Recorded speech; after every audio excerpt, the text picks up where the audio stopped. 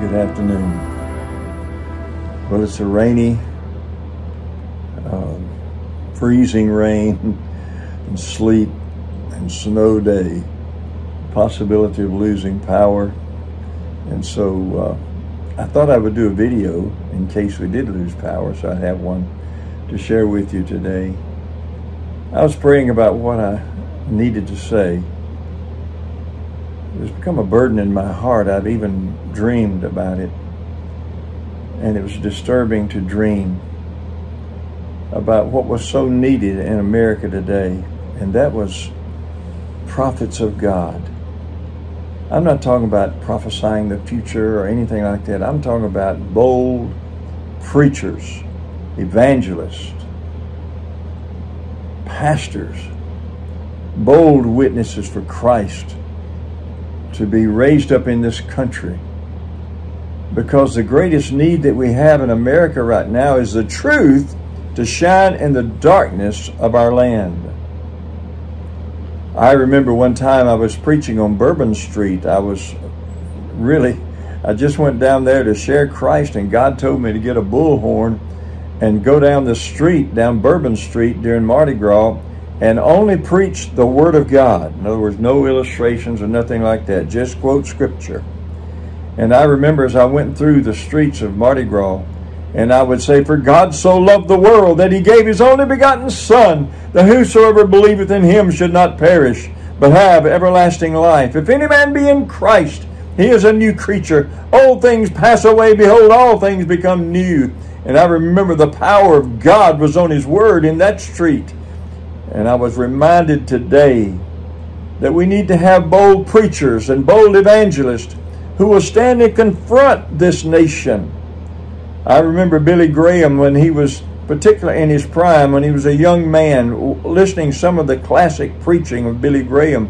The power of God and the anointing of God was on the simple message, and people were saved by the thousands because of this man of God who would stand boldly and confront the leadership of this country.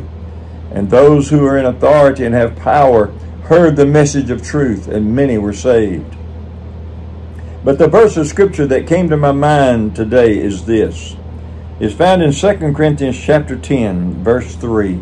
Beginning there, it says, "For though we walk in the flesh, we do not war after the flesh, for the weapons of our warfare are not carnal, but mighty through God to the pulling down of strongholds, casting down imaginations, and every high thing that exalts itself against the knowledge of God, and bringing into captivity every thought to the obedience of Christ." You see, what's wrong in America today is when men leave God, God turns them over to a reprobate mind, to evil imaginations. You think, we as believers sometimes think people have gone crazy in this world, and they literally have. Because that's what happened when we forsake God and we forsake the Word of God.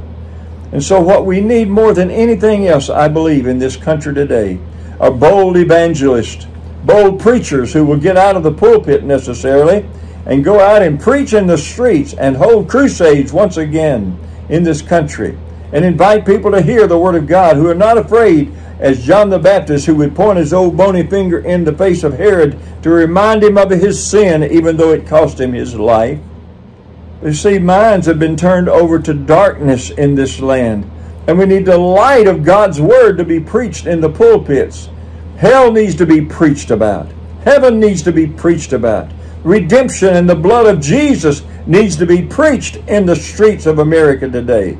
I'm praying God will raise up in my family and in your family bold witnesses for Christ who will stand and say, "Thus saith the Lord," no matter what the consequence of their life.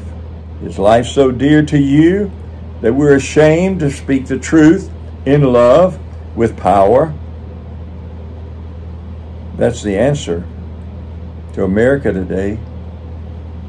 Would you pray with me that God will raise up once again men like Billy Graham and others, and that would stand and proclaim the truth at all cost?